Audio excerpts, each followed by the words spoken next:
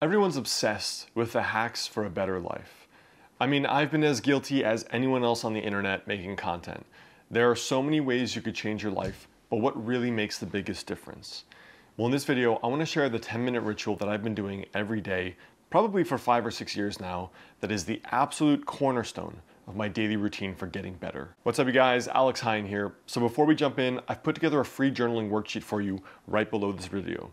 The first link is for a worksheet that will help you figure out how to get your life together, how to plan your dream life going forward, and how to really design an incredible life. So check it out right below this video here. So I want to start with something very simple, is that it takes only an hour a day to change your life. You know, the new year is a perfect example. People who start to get fit, what do? They don't do anything realistic. They don't do anything that seems smart or deliberate. What do? They go to the gym for 2 hours a day or 3 hours a day. I've seen people.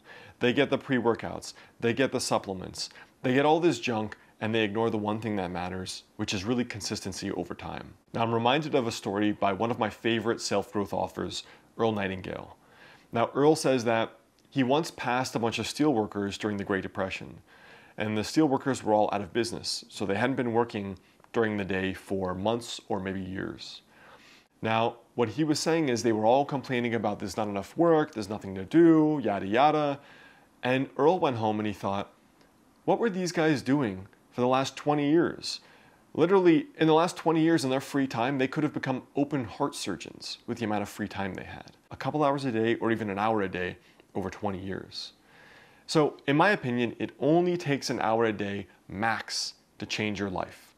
So, you sure as hell can dedicate 10 minutes a day to doing one little thing that will make a difference. Now, in my opinion, getting 1% better a day, the easiest habit you can do for 10 minutes a day is reading. Primarily reading a self-growth book. So one of the examples that happened in my life was that after a bad breakup a few years ago, I decided that I wanted to consume everything imaginable towards being a better significant other. So I crowdsourced on my Facebook, my private Facebook, I said, hey, what were the marriage or relationship books that made the biggest difference in your life and impacted you?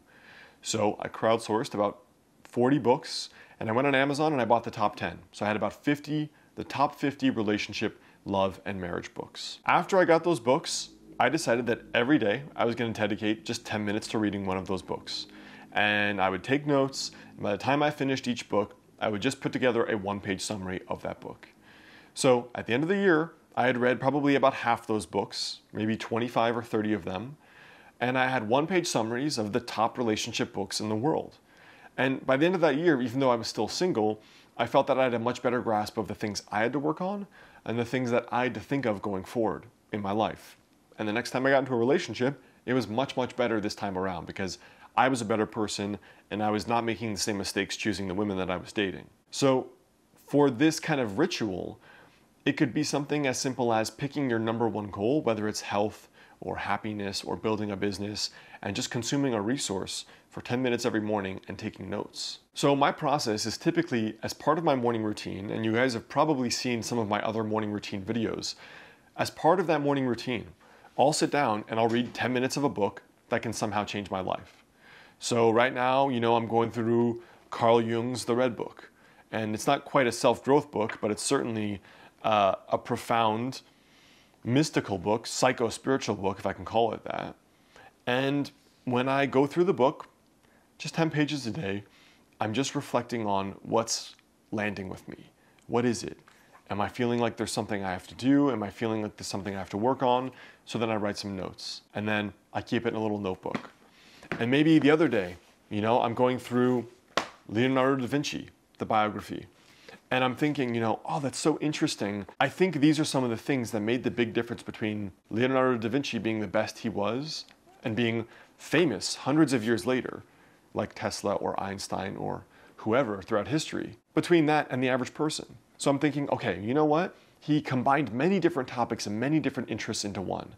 So is there a way I can apply that in my life or in my business? So I use it to jog my memory for ideas and inspirations, and specifically, often ways I have to improve myself. So I want to show you an example here with one book that was something I wanted to work on, which was personal finance. So this is an example of my one-page summary for the book The Millionaire Next Door. And what I do basically is I write down 2 columns. key point and the elaboration. So the punchline and what I can do or what I have to work on, that sort of thing. So for example, he has what he calls prodigious accumulators of wealth versus under accumulators of wealth. And that's a big theme in this book. So I just write down the general notes for this book and what's just something I need to know. So the key point, the elaboration, what's the big idea, and then what are some key habits and key points in this book? Do they have questions? Do they have journaling prompts? Do they have things I really have to reflect on? So this is an example of what I call my one-page summary. And I typically do this for every book that I read because chances are, if it's a good one, I want to go back and read it later. So I put it together in a little one-page summary like this. And just when I have this, I can refer back to it even years later without having to read that book again. So in my opinion, the simple ritual that can change your life is dedicating 10 minutes a day towards a book that it can improve you in some way, because investing in yourself is really the best investment of all, because if you're always getting better, chances are your life's always going to get better. All right, guys, my 2 cents, my rant for today. Check out these other related videos, and I'll catch you in the next video.